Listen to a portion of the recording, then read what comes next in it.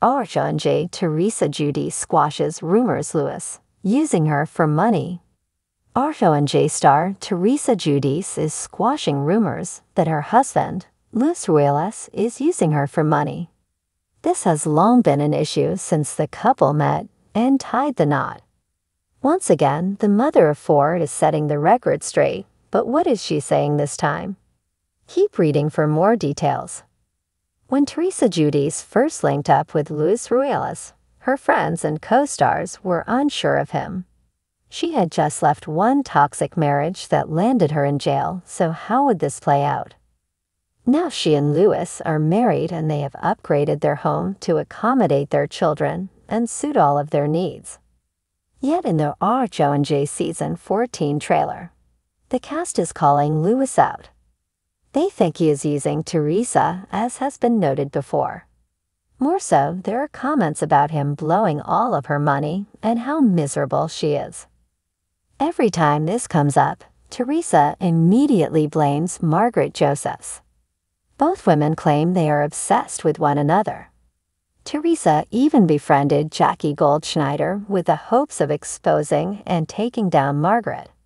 However, Jackie believed it was a genuine friendship and still won't say anything to the contrary. Now, according to monsters and critics, Teresa is clearing up rumors that Luis has been using her for money. Furthermore, the mother of four is alleging that he has more cash than she does. Teresa Giudice spoke with Carlos King on Reality with the King, who asked her this. To that, the author and podcast host pointed fingers at Margaret Josephs. More so, she told listeners to keep watching this season. Then she added this. As for their lavish home, Teresa also alleges that it was all done by Luis, who was there for the entire interview where she praised her man. She also maintained that he never asked her to sign a prenup.